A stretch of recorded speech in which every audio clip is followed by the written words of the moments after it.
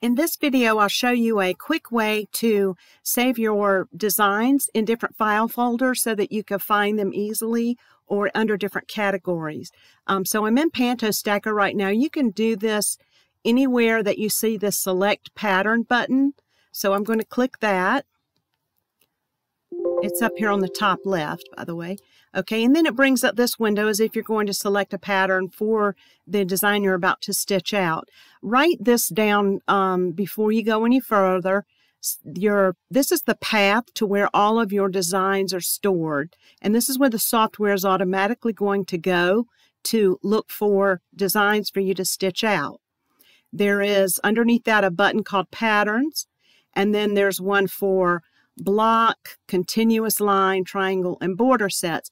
These are ones that come with the program, and we cannot change those that I know of, but they are there just to quickly get you to continuous line and so forth, gold patterns.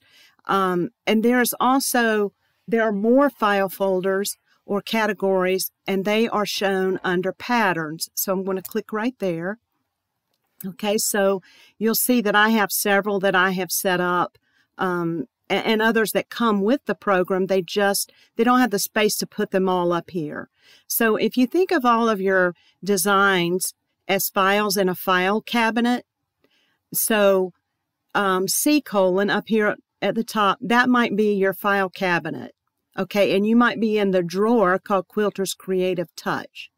And within that, you have different headers for files, powered by QuiltCAD, and then patterns. And then within each file folder in that drawer, you're going to have different designs related to that. For instance, I created one called Christmas, and I put all of my Christmas designs in there.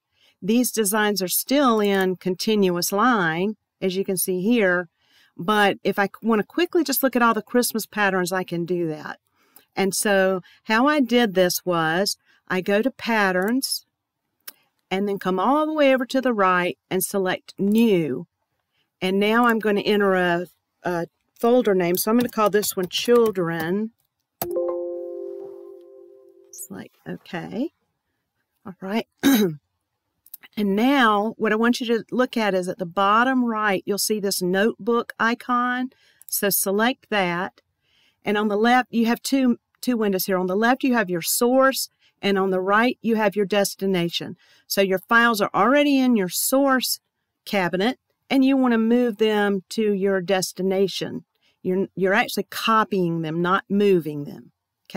Okay, so remember that path I told you to write down. Over here on the left, we're going to find that, which mine is Quilters Creative Touch. And yours may be different, so make sure you check that. Don't follow exactly on this video because yours may be named different.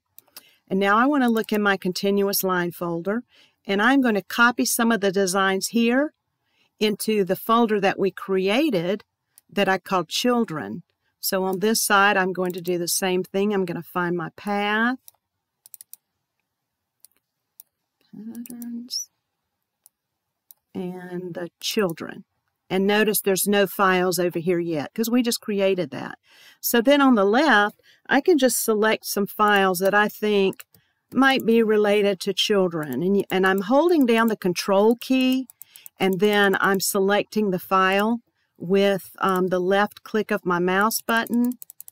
And I'm just going to select maybe one more, and that will be it. Now, what I did on this was I went through all of my designs and I categorized them. So I have children, angels, just all sorts of different categories on my drive, on where my long arm is.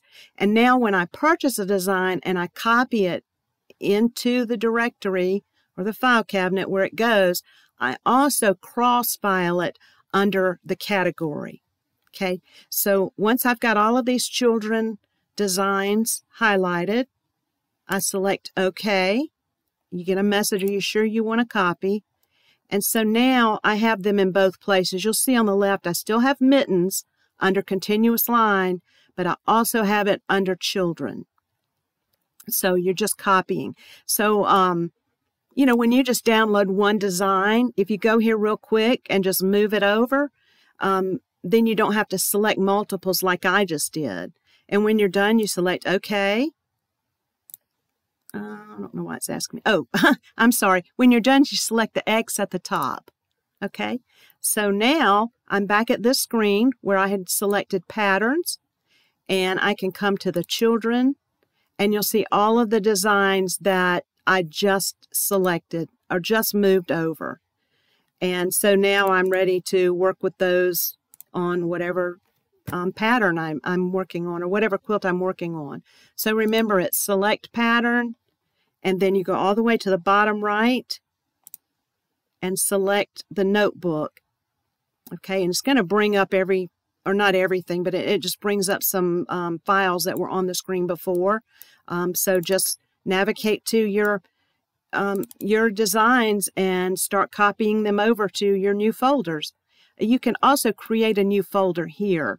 I did not mention that, but you have to be where you want those files in that path. So back to my QCT, Powered by QuiltCAD, patterns, and let's say I want to do one. I have not ever done this, but it appears to not be working. So I would go with the other way that I mentioned back here under New Folder, and just name it whatever category you think you want to break your designs down into. And then you can come here and copy designs into those folders. I do hope this video helps you. If you want, leave a comment below. Hit like and subscribe. I try to do videos as often as I can. And if you have any ideas for videos that I could do, I just do the little short ones only on QCT. You're welcome to email me at droyson@yahoo.com. And my name is Donna Royson. Thank you.